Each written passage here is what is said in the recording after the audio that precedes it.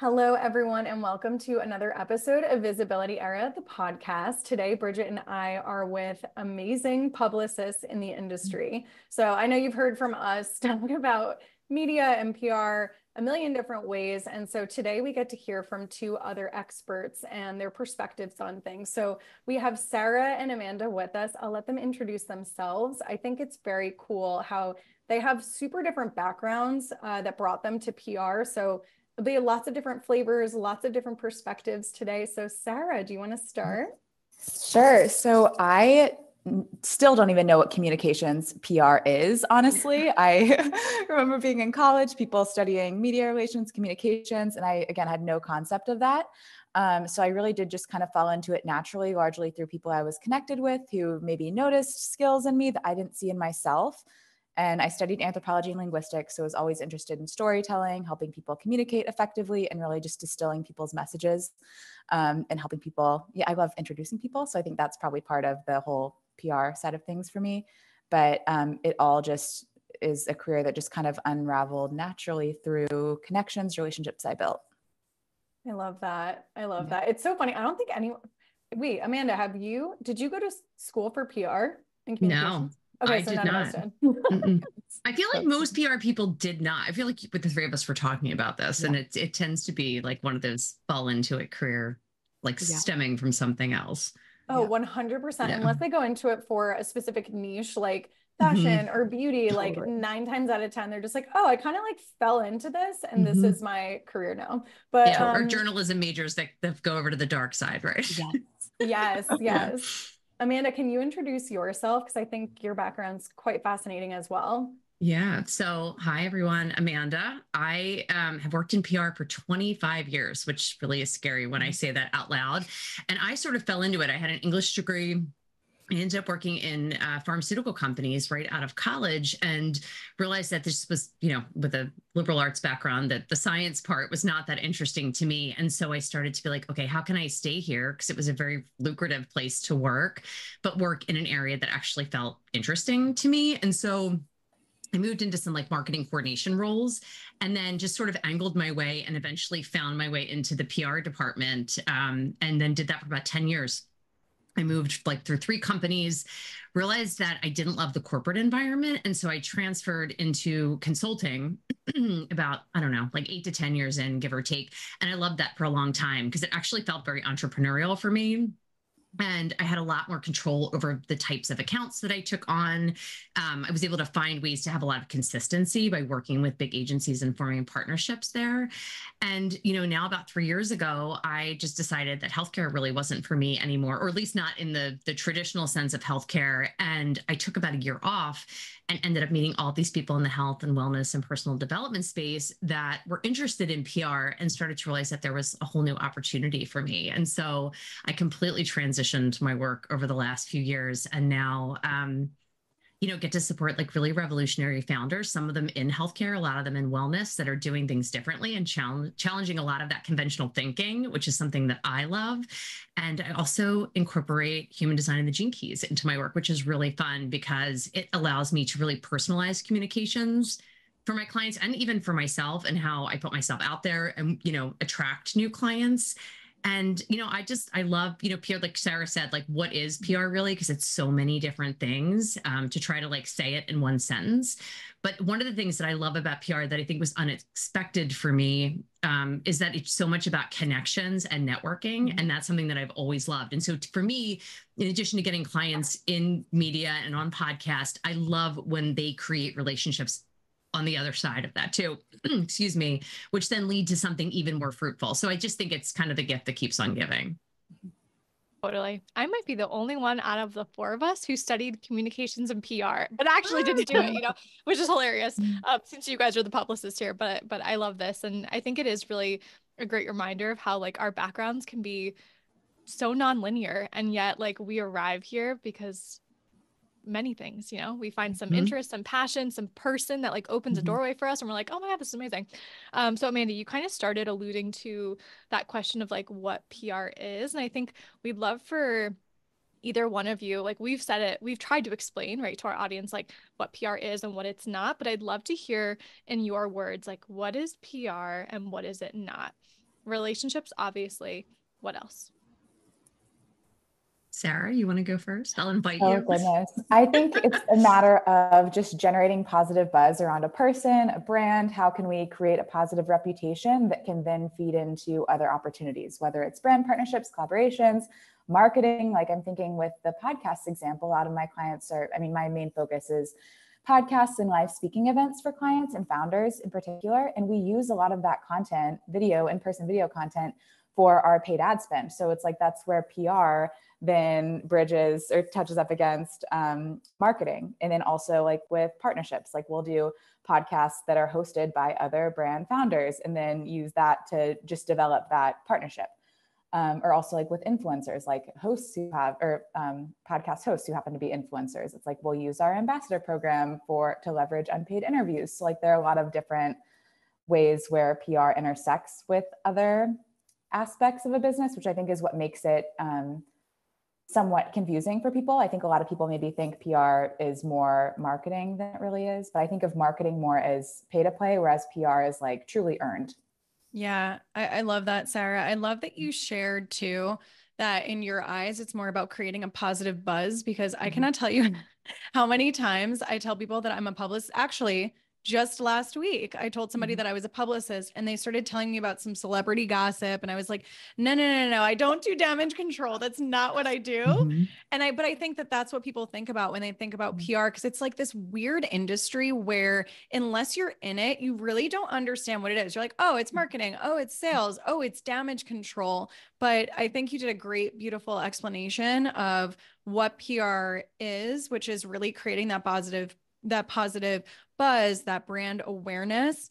And I also really want to circle back eventually. I think we'll naturally get back to it, but you work a lot with brands that have budgets and like what it looks like to have a budget for PR and to use it where it's not used for pay to play. And we'll get to all of this, but it's more used for different types of areas that can really support a PR campaign. So I love that. I'm putting a pin in it.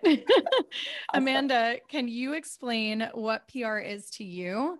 And then I kind of want to dive into what it's not as well. I mean, we definitely talked about like what it's not, which it's not, it's definitely not marketing, but like anything that maybe a client or somebody has misunderstood and you're like, no, it's actually this instead.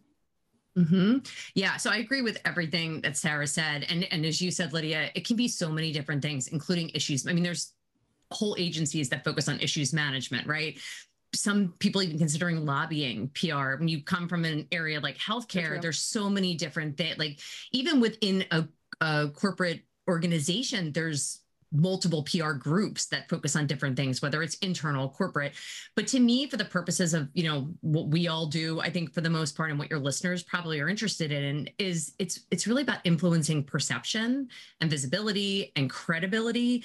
And I do see it as earned media, right? So it's like you know, you guys talk about this all the time, and it's just, you know, a lot of people don't understand that you need to earn it. We don't control what these people ultimately do. We can do our best to build relationships and pitch people to them in the best way, but we cannot guarantee anything basically from soup to nuts other than putting them in touch, right? Like they have to pick up the ball and run with it. But at the end of the day, it's an opportunity to borrow somebody else's audience. And I think, you know, we can have these owned platforms that we can talk on till the cows come home, if you will, but you're still talking to your own captive audience. And if you don't get out there and expand and actually reach other people's audiences in a way that's credible beyond the advertising, which there's value for all of it. I mean, like they always used to say in corporate PR is part of the marketing mix, right? Like one of those like annoying buzzy terms that people use, but it really is the truth. But I think it's a really important part of the marketing mix not to eliminate, because it is what is going to buy you ultimately credibility and further reach.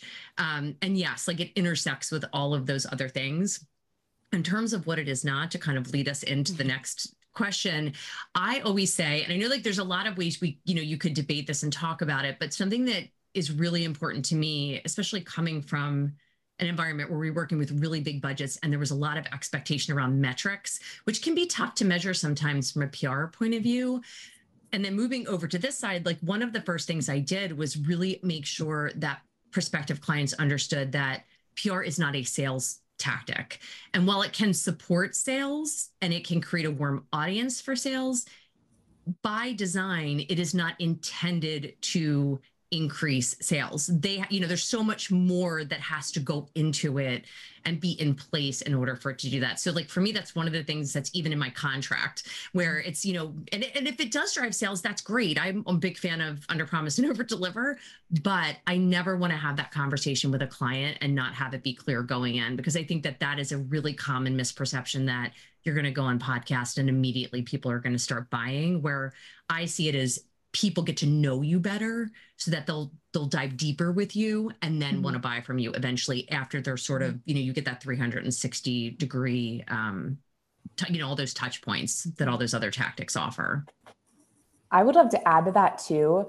I think it's beautiful that you line that up for clients before you even start working with them, of the intention is not to sell, because I feel like if people go on podcasts with that intention, or I'm speaking from the podcast example, if people go on podcasts with that intention, they're just going to be a walking sales pitch, which is not what hosts want. Like it should be lead with expertise, lead with value, tangible value for the audience. Don't just be plugging your product the whole time. And I think it's important, to your point, Amanda, to make sure that a client understands that before they go into it, because then they won't be going in saying, hey, buy my product now. It's like, no, this is what I have to educate to maybe set you up to buy the product 6 months from now. Yeah, that's such a good point. It's such a good point. All of us are like, yes. It's such a good point. Amanda, I love that you said, this is the terminology that I really love that you said. It's like creating that positive buying culture, because that's truly what it does.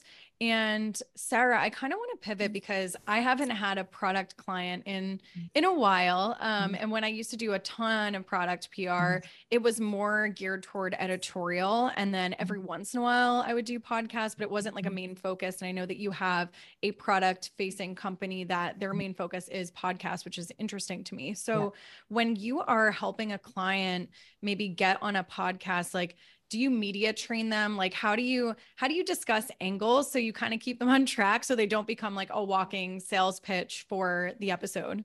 Yes, no, that's a great question. It really depends on where they're starting. So I've had some clients where literally our main project to begin with is they landed X big interview that they're paying to go on. How can we make the most of that? And so we'll train for literally 6 to 9 months, like an hour per week leading up to it, to like make sure that they have their story right for that audience, for that host, like knowing everything about that host. I will literally go in and act like I'm the host and say like the questions that I imagine they would ask. And we just work out like every single, like every possible degree that, or like 360 degree, what could they even potentially ask about and how would you want to approach that? But then I'm thinking of like a handful of other brands I've worked with where they've maybe already done that media training, or they've done enough podcasts to begin with, where they pretty much know how to educate their consumer. So it's more about, building out different talking points, different expert angles, because that's how we secure unpaid quote founder interviews. Because a lot of people actually don't know that people will pay like upwards of $50,000, $75,000, $100,000 to do a quote founder interview, but we can secure those for free if we pitch the founder as an expert on a topic rather than the founder of a company. We say they're the expert on, I don't know, I can't think of an example right now, but they're the expert on something. They'll provide tangible value to your audience. Oh, they also happen to found a company. They might not even mention it in the podcast, but they just want to lead with value and give your audience tangible things to move forward with. So I think that would be a key piece of advice if you're pitching a product and don't want to keep getting on sales calls with podcast marketing teams or agencies. It's like, how can you position it more as education rather than selling?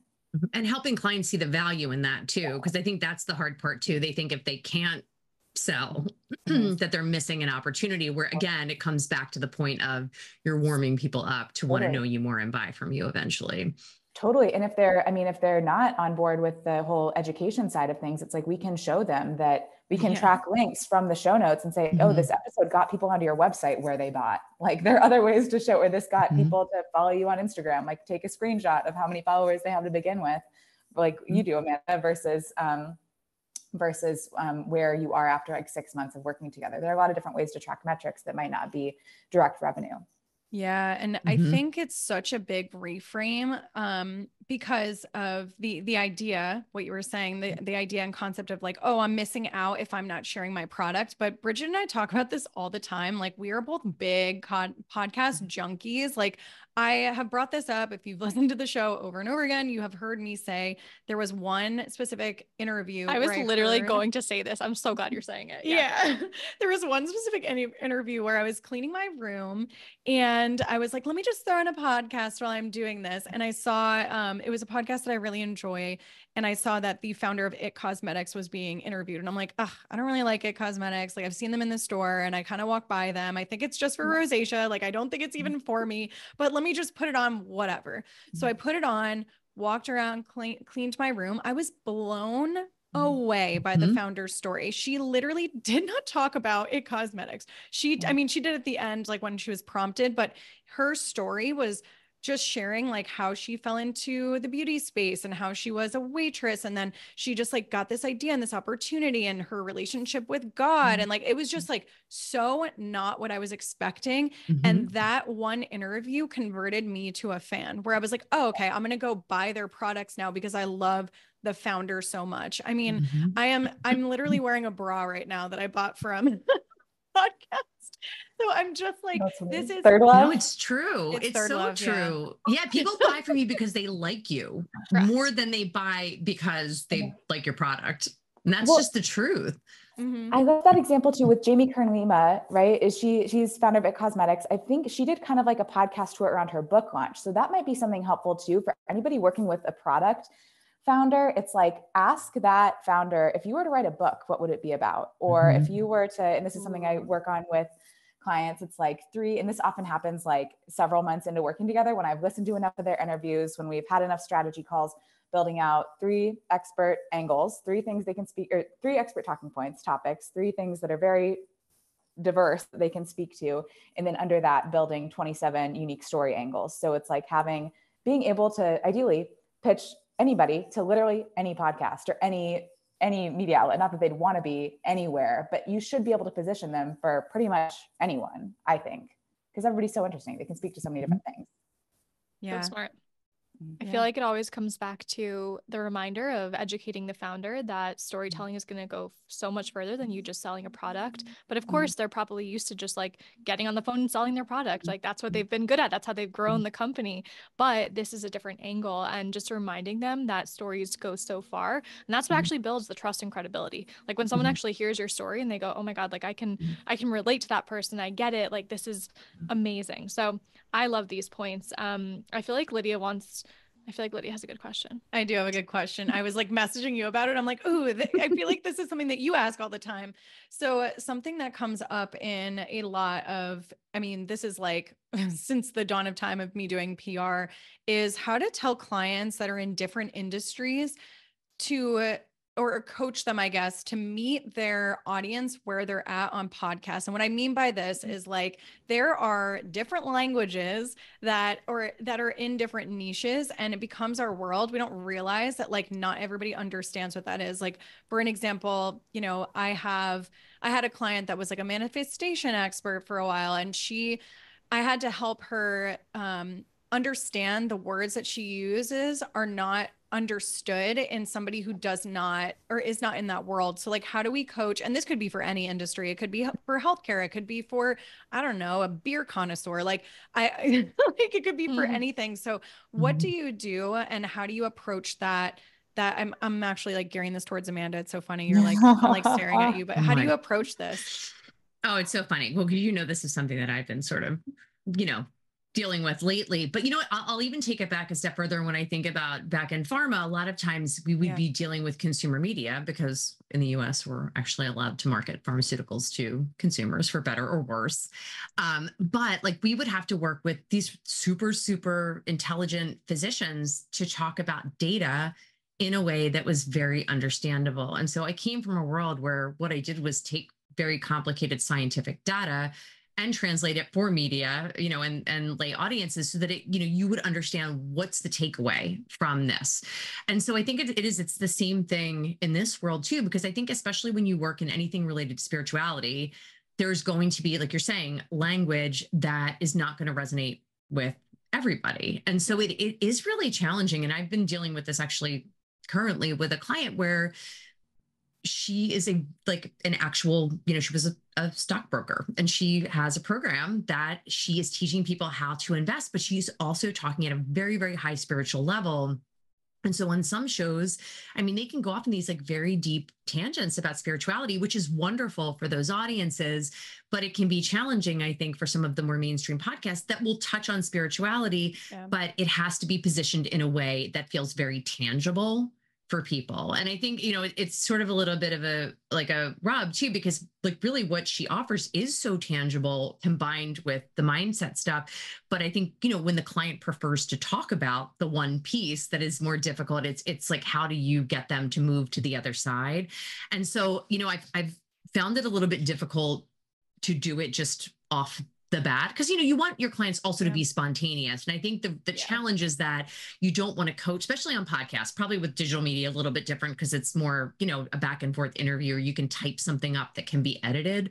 But on podcasts, I don't want people to obviously be self-editing while they're talking. And so what I have actually found to be helpful is to flag the podcasts that are really, really good, where I'm like, you did such an excellent job here of combining the two pieces, weaving them together in a way that people can understand. That's helped. And then the other thing I've been considering too is actually taking the podcasts that are really good and I think balanced, and starting to kind of actually pull out questions to even suggest as I pitch, like here, or once the podcast is secured, like giving them a list of questions to ask that will lead her in that direction too. Because I think it's, it's challenging on both sides. So that's pretty much all I have to say about that. Yeah, no, that's perfect, because I love, it's so funny how we could be in the same industries. I could even pitch some of your clients and vice versa, but the way that I would approach it would be so different from your perspective. So I love hearing this, because I'm like, oh, this gives me new ideas too. Sara, I love that you said that you kind of do like mock interviews. Like I have never done that once. So I think that's really valuable, especially for if you're doing like a paid advertised type of podcast, like those are high stakes for them. That's a lot of money. So how can we make the most of it? So I think that's amazing. And then Amanda, like highlighting the episodes that they did really well on and sharing questions is so great. So whoever is listening, if you're doing this for yourself or you're having a publicist, like these are great. I like pitch for you. These are great ideas and different approaches that you can implement for yourself that can really just make the most of a PR campaign. One thing that I think would be interesting for our audience too, like one thing that you said in the beginning, Amanda, was PR is really about leveraging other people's platforms and getting in front of new audiences. And I would assume that some of our, audience members might be asking themselves, how do I know what are the right platforms? How do I know what are the right audiences? Like what kind of, whether it's digital media, whether it's print, whether it's a stage, whether it's a podcast, like how do they know? And you're thinking of this from the publicist perspective. So what is your thought process there? And like, how do you figure out where you want to get your clients featured? Yeah. And podcasts in particular, I think are tricky because so many shows that, they can touch multiple audiences. And so it's always really important for me to make sure my clients understand that there's no perfect audience for them. And if you want to reach people really broadly, you have to accept that you're going to reach, a big group of people, but there may only be a subset. Right. And I think that's good because it stretches them to expand outward and touch other people that might be interested, and I think, I think probably all of you would agree, the best PR approach is the multi-pronged approach where you're hitting it from all directions. You're always going to see the most impact when you're speaking, when you're using digital media, when you're on podcasts, and they all add something different to that mix that I think it really is a beautiful blend of getting people out there and letting people see, the different facets of you in different ways. So, you might be reaching a smaller audience if you're speaking at an event, but it's also so much more high touch, and you're going to actually get to meet with people afterwards and shake hands and talk and learn, which is going to, if it's the right speaking audience, of course, too. And sometimes that's challenging because, for example, I have a client in Australia. And so there could be so many opportunities here in the US, but she's not here all the time. So I think it's looking at every client individually and trying to figure out what's the best combination, and then almost just weighting the different pieces to kind of then sort of split it out and figure out what's going to offer them the most value.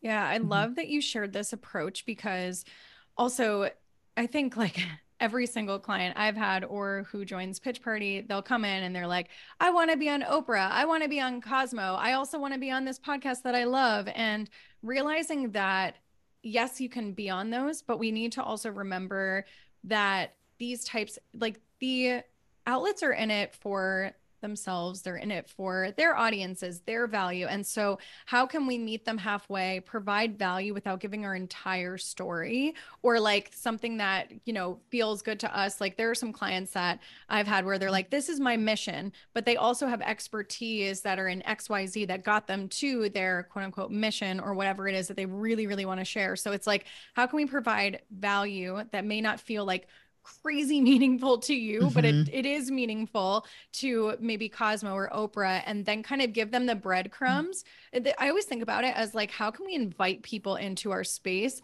and give them the breadcrumbs to come in? So PR to me, and I would love to hear your perspectives, but PR to me is more about invitations and different audiences, and then they can come to our website and maybe purchase something, or maybe they just come into our Instagram or social medias and start following us, and then we get to nurture that audience and eventually it converts. And this is how it's like not sales, but like how do you Sara, how do you see this perspective of like, I guess, telling a client how we can invite people in without them getting like a full feature, I guess, in Oprah or something right off the bat? Totally. So I feel like, well, I don't know if this is going to directly answer the question, but when you mentioned like how to make this valuable to Cosmo or different specific outlets, it's like going from the like publicist perspective, it's like going to those different outlets and seeing how they're even titling their articles, seeing like what are the action steps for those audiences. It's like if they always, or like for a podcast, if they always have titles and like the 3 things you need to do today to up-level your life, it's like you should position the talking points in numbers. Like you should like literally give them the title so they'll bite at it. And that's a matter too of like inviting the invitation. Like I'm a projector in human design. So it's like, which is maybe weird that I'm like initiating things, but it's not necessarily like being forward of like, you should bring this client on, but it's like inviting them to invite the client by means of making it easy for them to say yes, if that makes sense. And also I had another thought, and this was, again, I'm forgetting the original question, but it made me think of it when Amanda earlier, when you were talking about the different audiences, how there's not a perfect audience. And so this might more directly answer your question, Lydia. I think that's a good thing that there's not a perfect audience, because if, for instance, if you're like a skincare brand and you think you need to just be talking on skincare podcasts, it's like, no, you should be talking on wellness podcasts. You should be speaking on like personal development, people who are looking for self-growth and to like up-level their confidence. Like there are a lot of different types of shows that will be better than that hit the nail on the head skincare, because those skincare shows probably already have their favorite brands. So it's like, and that's not to say they can't have a new favorite, but it's like, how can we hit new audiences that are tangential or talking around what you talk about without directly already talking about it?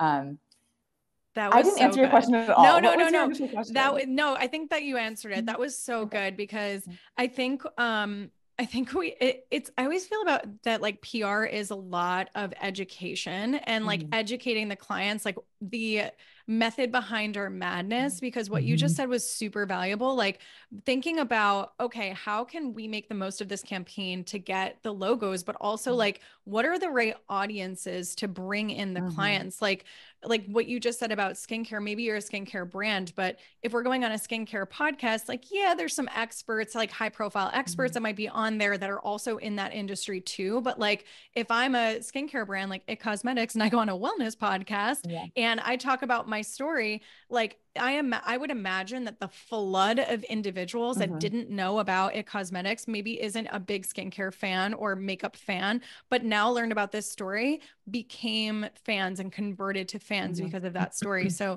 what you said there was super powerful.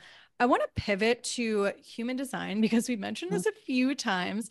The 3 of us have super different, Yeah, actually, I think all 4 of us do, because Bridget, you're a manifesting generator, right? She acts like I'm just one. a regular generator. I know everyone so you thinks and I I'm are an the same MG. then. Okay.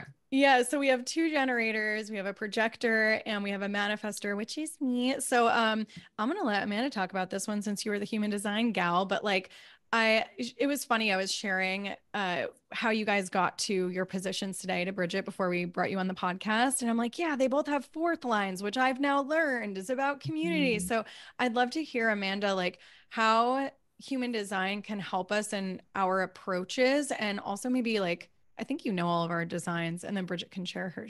I'll share it. She's a generator 3/5.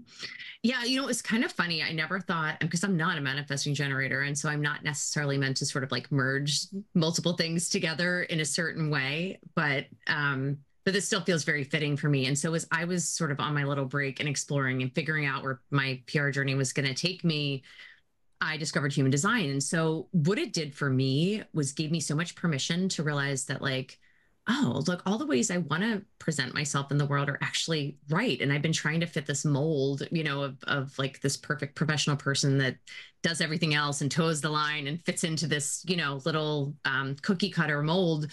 And I did that for so many years. And I was like, wow, all these things actually are letting me be more authentic. And so what I started to realize eventually was that there was just this, because obviously PR is so much about the way we present ourselves to people to influence perception, that I was like, why would we not put these two, like, why would I not put these two things together for clients that are open to it? Because what I think it does is, in addition to sort of giving you permission to be who you are on the inside, but maybe are like afraid to present outwardly, I think it also gives us words sometimes that we might not be able to confidently claim on our own or even articulate, like things like energies within ourselves that we feel. And I think the Gene Keys do this a lot too. So I will use that in messaging sometimes when I develop pitches for clients, because it gives you all these life themes and words around these big energies and our personalities that you're like, so sometimes people will be like, oh, wow. Like, yeah, like I've always felt that, but I never would have had the words to say it. And what I find is it actually really resonates when I put that information in pitches. Even if I'm not using the wording exactly, I make sure that underlying sentiment or feeling or essence is there within each pitch.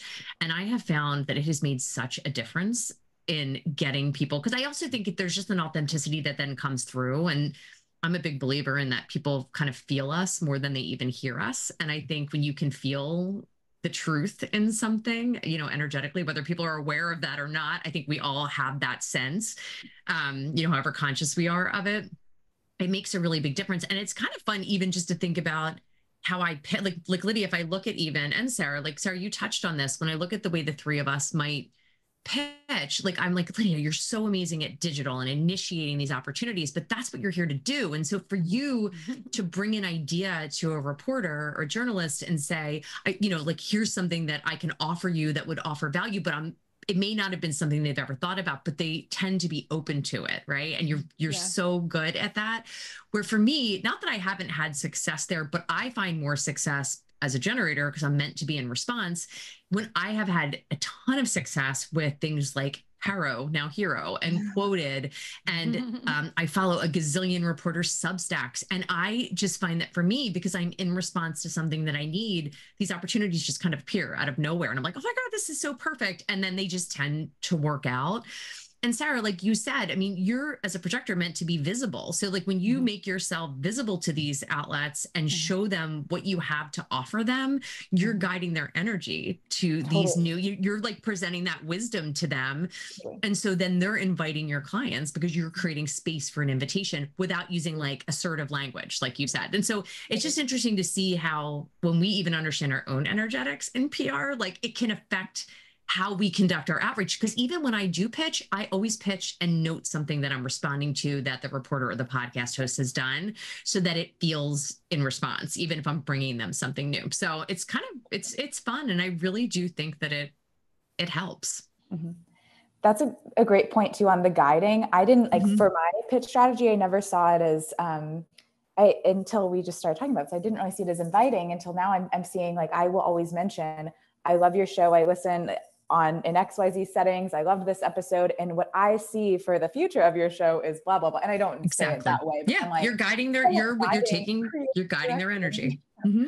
Yeah. Which is fun. You wise projector, you. Yeah, no, it's funny because I don't take my clients like charts, like I don't really incorporate their stuff, but I do notice a lot more success when I am, for instance, like I'm very weird about follow-ups. Like, I don't like annoying people. I don't like bugging people. And I find that like when I don't feel excited about following up, I really shouldn't, because they're probably going to perceive it as like projector being overbearing. And I should probably just like wait for, again, the right, like I noticed they bring on a guest that is like tangentially related to another topic I want them to cover, then I'll follow up then. So I kind of implement my own strategy and authority. You trust your energy. That's what I would say the most important thing that anybody can do is trust their energy and like where it wants to go. I also think it's interesting, like Amanda, you were just saying, and I am like human design with training wheels on. So, but you were just saying that like Sara is supposed to be seen. And I think it's so interesting because Sara is, I remember when we first got connected, I was trying to like look you up, do my like PR thing where I was like, oh, let me look at her Instagram and like wherever. And she is like so under the radar online, but you go on press like tours with your clients. You were just talking about doing like speaking opportunities, which I'd love to like hear a little bit more about too, like what that process is like, because I don't really do that too much. But like you are seen in the physical. And so I'm like, oh, this makes so much sense. And also if I were to like hang out with you and see you, like I would immediately be like, yes, you were invited in. So I get it. That's so funny. Yeah, no, I love it's, I think it's like, this is just me responding to like the social media landscape. Like, and I think we've spoken about this before, and this is going to come across as judgmental, but I kind of feel like people who are, look like they're living their best life on social media, like the quality of your life is inversely proportional to how it looks on social media. So I like to be known in person, and I like to be fully buttoned up online, but I do have social media accounts. I just don't really use them except for work stuff, because often people like pitches through DMs, which is really interesting. But anyway, yes, with the press tour question, this maybe does go to being a projector as well, as my business has purely been directed by what people want from me or what people see in me. So like, I don't have a website, it's purely grown through referral, and it's what clients are needing in different moments. So what I've noticed the past probably 6 months is people just want to do a lot of in-person opportunities, and they'll just be like, hey, I'm going to Austin, book as many opportunities for me there. Or I'm going to literally London and Paris, or I'm going to be like, I don't know, upstate New York. Is there anything there for me? And I found that it's funny because if I find opportunities for one client, then naturally there's going to be more stuff for other. I'm able to plant those seeds for further relationships to develop for other clients down the line. And tangentially related, I found having more clients, I think we've spoken about this before, having more clients makes our lives easier, because we're able to leverage higher profile client as a foot in the door for another opportunity for somebody else later, which maybe sounds manipulative, but I think it is how it works. It's like we're building relationships and providing value. And once we prove that there's value, then we can bring somebody else along for the ride too. Yeah, so, they trust you, right? Like they trust that you're giving them good people. I find the same. Yeah, it's a trust thing. Like it's so hard sometimes, I feel like, to get in the door. Like there's certain people that I've pitched for like a solid 7 years, and they have not responded to one of my emails, but I'm like, one of these days I can see that they're opening my email. And so it's pretty funny. Sometimes it does take time and consistency, and it just takes that like perfect like pitch where they're like, oh, this is exactly what I need now. But once you actually get in the door, and this is where like the higher profile clients can help sometimes, because they'll see the shiny name and then they realize that you are trustworthy. But it's like coming through and providing excellent service. Like I never once will send along a expert commentary that hasn't been fully edited by me, where I've heard writers say like, oh yeah, publicists will just send along things with like grammatical errors and issues, and I can't even use it. And like, thank you so much for like editing this, or thank you so much for sending me like the credit line and the headshot and the bio without me asking you. So Bridget and I in our programs were always like, make sure that you minimize the back and forth and anticipate their needs, because once you do that, you're going to build that trust, and that will minimize any sort of like gatekeeping or like, you know, not being able to get through the door. Yeah, it's our job to make their job easier. And that's how I always tend to look at it. Even I know like for a lot of clients, when we pass off opportunities to their people to schedule or whatever it might be, I'm always like guiding them in terms of how to, you know, if they don't hear anything or how, you know, because I think sometimes people don't understand, like either they're too assertive with the podcast host or they're afraid to go back. And so I think there's even an educational component there too, and how to engage once we pass it off to make sure that we maintain that relationship and nothing happens to jeopardize it. Well, I think it goes both ways too, because it's not just about building that relationship with the reporter or the host. It's also about like, our job is to represent our client. So if we're not editing their text for them, like that shines poorly on them. And then it makes, and then on us too. So I think there's that element. And then, darn it, there was something else.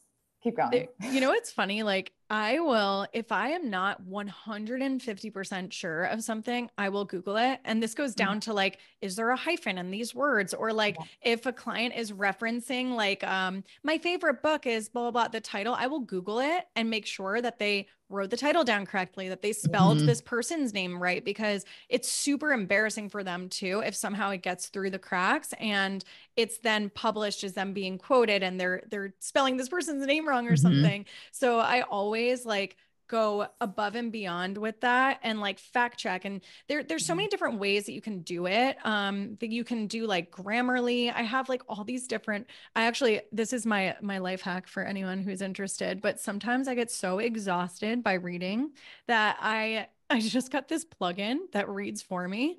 What's it called? I have no idea. I literally Googled like speak and read out loud and found this like, I mean, I hope it's not like creating, seriously, I hope it's not creating viruses on my computer, but like, I will just let it read for me sometimes because when we're reading in our heads, it's so easy to like roll over grammatical errors because we think in our minds that they like did it right. And so sometimes hearing it from a different perspective or maybe speaking it out loud really helps. So actually on this topic, do you guys have any like little hacks?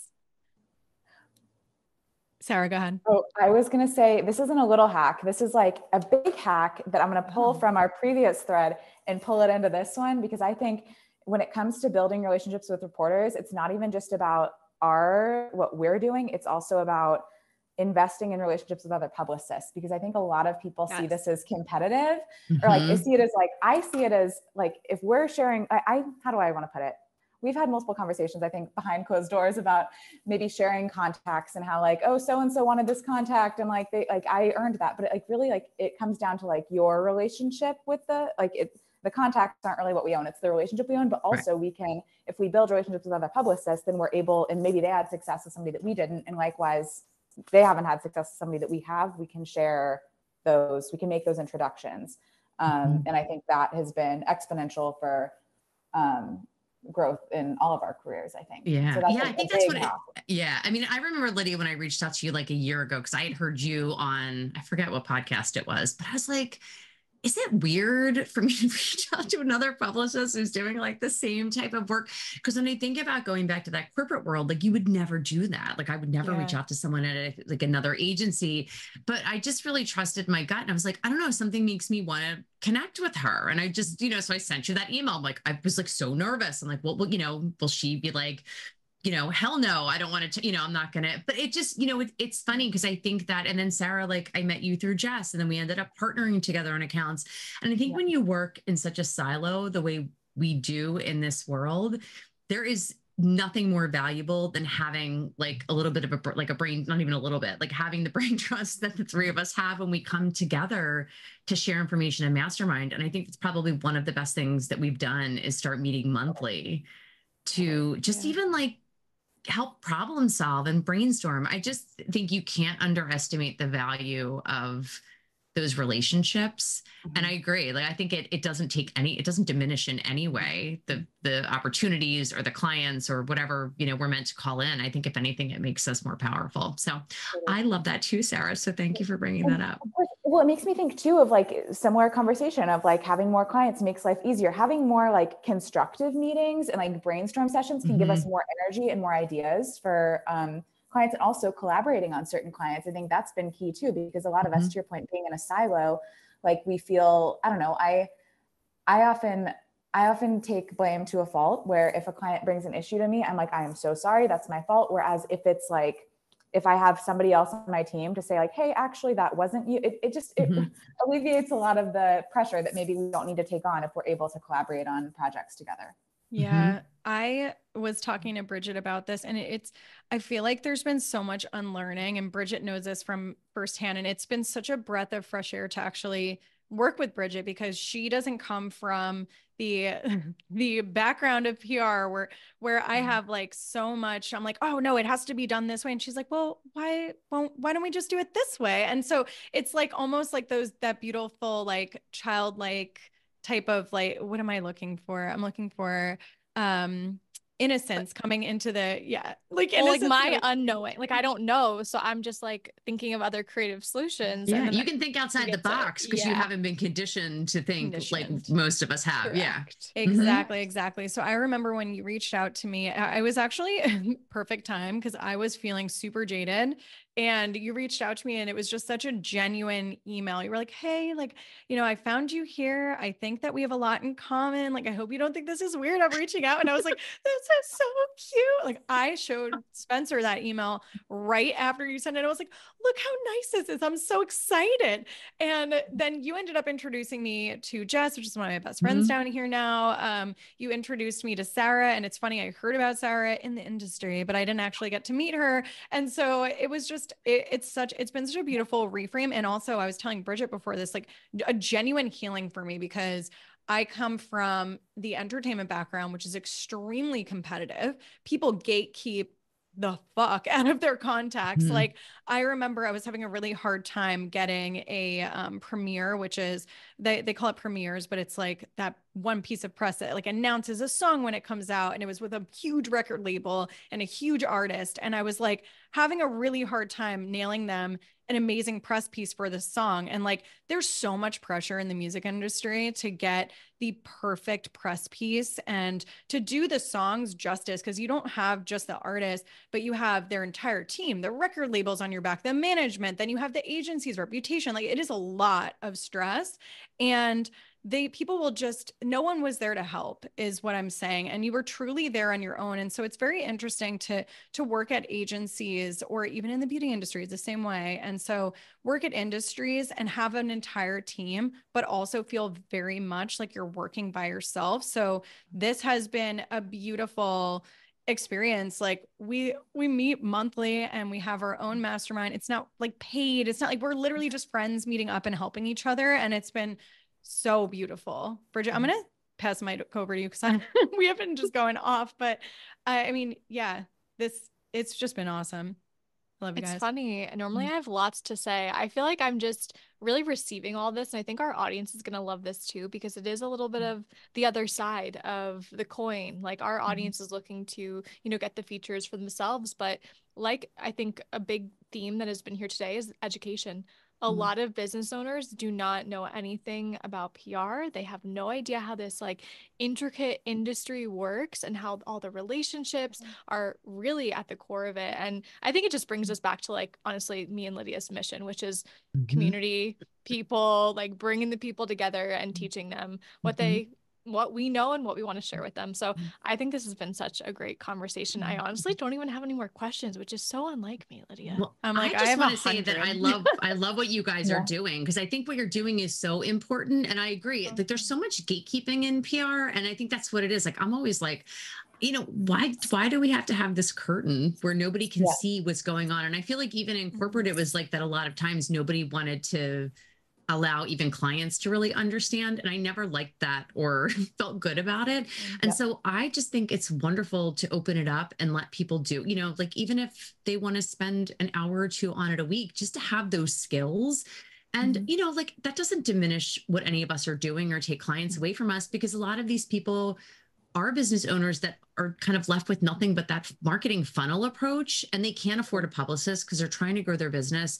And even getting out there, like I was thinking about this earlier, with like even the smallest audience, if it's the right audience, there is so much value in getting out there and talking to that audience, because they're the people that you're looking for. And so I think even just wherever, like, I just always want to encourage people that are doing their own PR that wherever you start, it's great, because you're still reaching, even if it's 50 people that you didn't touch before, that's 50 people. And then you continue to ladder up to bigger and bigger shows. So kudos to the two of you. I love what you're doing. I had an idea too that came up as, going back to the initial question of what is PR, like through all this, I think one thing that kind of came to mind, I feel like it's like a refinement and distillation. People will maybe come to us, or maybe you as a business owner, whoever's listening, you have all these ideas of what you're doing, of what you think maybe will resonate with different audiences, but it's really a matter of refining and distilling that over time. With each pitch, it gets better, it gets sharper, it gets more tailored to each audience. And I think like it's a matter of helping, whether again, if you're a publicist or if you're somebody representing yourself, it's a matter of presenting yourself in the light you want to be presented, or I don't know, being presented in the light you want to be presented in, and then also helping people, or at least from our standpoint as publicists, helping people see themselves in a different light that maybe they're not able to see. And so again, coming back to a hack, it's like, if you're representing yourself, it's like literally just ask ChatGPT, what are 5 other ways to say this? Or like, who are like maybe 5 different types of audiences? How can I tailor that to them? And like, just really refining, distilling your message, finding different ways to position it, and then learning about yourself through that whole process. I think that's a part of it too. It's like being and understood owning it, like, right. Owning those things and claiming them. I think that's, again, why human design was so key for me. And even I have like reports, which I think I sent to, I don't know if I ever sent you yours, Sarah. I'll have to send it to you, but I do a little communications by design report. And I think sometimes it just gives people the confidence to go out in a certain way and just kind of say like, oh, I can do this, or this is how I'm meant to speak, or this is what kind of motivates my communications. And so I think however people get there, it's just finding that confidence to just own what you want, own what you believe, and own your authenticity. And I think that is what ultimately will resonate with both audiences and the media that you're trying to attract. Totally. Yeah, I love that. Thank you guys so much. I think I want to end this with, and we've alluded to this in a few different ways, but that PR really is a long-term strategy, and there are puzzle pieces or maybe stepping stones that need to happen before we get to like really big campaigns. So I don't know the right question, so maybe you can help me, but I would love to hear from Sara and Amanda, like what that's looked like working with clients long-term, and like how different campaigns have shaped. So I guess I'll start with Sara because you're closest to me. That's a big question. I always think of it in terms of like a slingshot, like we're going to take a smaller opportunity and then slingshot it to get bigger ones. And so you mentioned this earlier, people like wanting, I don't know if it was like be on Joe Rogan, whatever that might be. They think that's a fit for them. And it's like, A, that's not a fit for you. And B, you're not ready for that. And there's so many, like, we're going to get there. And so it's a matter of leveling up to that. But I think also, I guess the question was how, or what it was the question, how you level up to bigger opportunities. I literally don't know what the question is, but I just want to like talk about it and just see like what your perspective is on it, because I think like clients will come to me. I love actually that you said like, it might not be a fit for you. Cause like I have seen so many people in our generation. So any millennials will come to me and be like, okay, I want to be on Cosmopolitan. I'm like, Cosmopolitan is a magazine that you read when you were 16 and it doesn't make sense for what you're talking about literally at all. So this is actually, I know you loved it when you were 16 and it might feel like it is the magazine, but it's not for you. It's actually not a fit. I guess, okay, that's a great point. I think it's a matter of like education around, we might do that, or we'll find something better that you're not even thinking of right now. Like PR, it is a long-term strategy and it just keeps getting better. It's like, there's really, I've never had somebody I work with where like, it stops getting better. It just you keep leveling up and you keep leveraging past opportunities to something bigger. And I think too, for people who are maybe just starting out, like if you were to have that, that really big up, if you have that Forbes feature that like you've been wanting, like you might short circuit if you have that today, like you want to be at a level where you are fully confident in that. And, you know, like maybe the message you share today there would be very different than what you're going to share 18 months from now. So it's like, just trusting, like, you will share the right message in the right space, in the right timing. It all just has to align. Yeah, I like Sara, like 100%. That's such a great point. Because if you put some of these people, like, you know, in their early PR days in front of some of these big outlets, it might not go as well as maybe they think. I think there's something to be said for practicing and leveling up. And like, I love your slingshot metaphor, because I think of it as like a ladder, and it's just climbing that ladder. And the higher you climb the ladder, the higher, like the rungs just keep appearing. And so Lydia, like you say, it's a long game. I think that's the other thing that a lot of clients, like I've had to nicely let clients go because they were just wanted to see immediate results. And I think, you know, we also don't control when these pieces come out, whether they're podcasts or articles. And that's really challenging for people because they want this immediate hit, and it's not advertising where we can control that. And I think so it's, you know, it's just understanding that there's like not a lot of control on our end other than making that connection and, you know, doing our best to facilitate a great piece at the end of the day.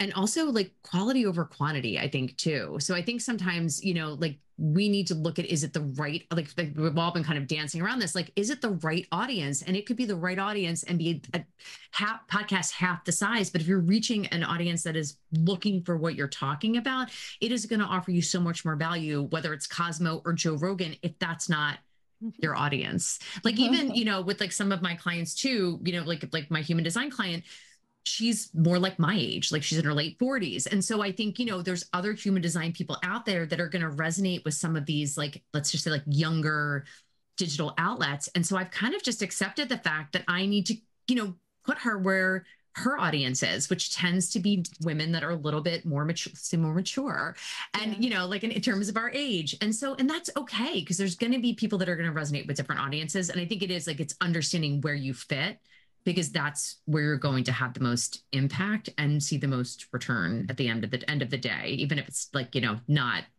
Cosmo or whatever it might be. These were such fire points. And I think this is a testament to how catered all of us create our campaigns. And I think for anybody listening who wants to do this themselves, we also teach this inside Pitch Party. It's start with your goals and then really assess, like, does that make sense for me? How can I make this best for my growth? And so what I mean by that is think about what our goals are. So maybe it is Cosmo at first, but then also think about, okay, does this actually serve my bigger purpose of what I really want to do with this campaign? And then we can adjust from there. And I think like always starting with a little bit of research, we share this a lot. It's like, okay, I want to be on these outlets. Let me go on the podcast. Let me go on the magazine and let me just like peruse around and see if what they're talking about actually does resonate with me. And if it does, perfect. Let's keep them on the list. If it doesn't, maybe we need to go back to the drawing board and kind of like reimagine what this looks like. So always catered campaigns. This conversation has been so amazing. I would recommend anybody to either of you. Like, I really put you on such a pedestal. I really do. I'm like, these are the absolute. Well, we even do that. Best. Like if it's prospects come in, like, I'm like, oh no, this would be better for Lydia than for me. Cause I feel like that's what's kind of really, I think, just beautiful about the relationship we've built, that it's, I don't know. I think we can look at the big picture and understand that having the right clients is more important than having, just like having the right placements is more important than just having any clients or placements. So exactly. It's just looking at PR from such a different perspective, which again has been super healing of like, okay, we can actually create better campaigns by collaborating, by deciding what is more aligned for us. And this is better for everybody. So I just love you both so much. Thank you for being here today. Sara, where can everybody find you? Amanda, where can everybody find you? And we're going to close on out. You can find me in Kansas City. You can find me in person, or you can email me. It's like, knock Sara. on my door. Yeah, I guess. Like, I don't know. Find me in my apartment. I'm Sara, Sara.Doane@gmail.com. And I'm also at Sara Doane on Instagram. I'm private, but I might accept you. We'll see. Just reach out. She's the absolute best. And I Amanda, love it. Sara's the most incognito, like well-connected person I know. Thank you. Oh, best kept industry secret. Yes. So my website is curateyoursoul.com, and I'm on Instagram at curate.your.soul. Thank you so much. You guys are absolutely amazing. This has been such a treat for Bridget and myself. So thank you everybody for listening to another episode of Visibility Era, the podcast.